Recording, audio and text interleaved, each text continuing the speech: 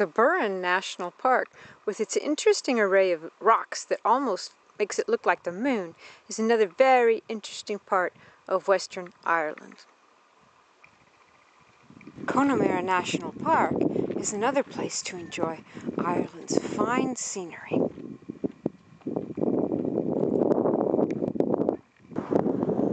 Another beautiful site is Killary, where Ireland has its only fjord. So girls, what chapter are you reading? Chapter 30. No, actually 33. And at Cong, we find the remains of an old abandoned abbey.